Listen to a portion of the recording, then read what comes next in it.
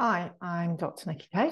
I'm a medical doctor specialising in hormones, and I'm the author of Hormones, Health and Human Potential. I want to talk a little bit about energy availability, what this is, and how this influences our hormones and therefore our health. We get all the energy we need from our food. This energy intake is partitioned and prioritised to cover movement.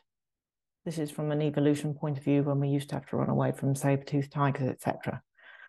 The residual energy is known as energy availability. And this is the energy equivalent to resting metabolic rate.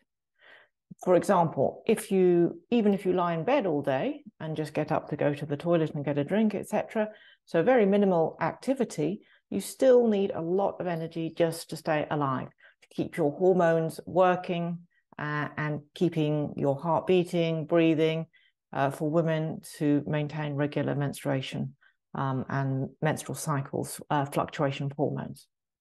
So normally and hopefully your energy intake will cover both these demands. The energy demand from exercise and the residual energy availability will be sufficient to cover everything that your hormones need, your body needs to stay alive and healthy. However, if there isn't, once you've done this calculation, as it were, if the energy availability is below that needed to keep your hormones healthy, then this is a situation known as low energy availability.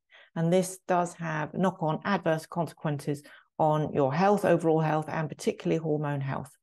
You could end up in this situation either unintentionally, you just didn't realize that you needed to eat that amount of energy to cover all your demands, or intentionally if you restrict what you're eating, and therefore you end up in this situation of low energy availability.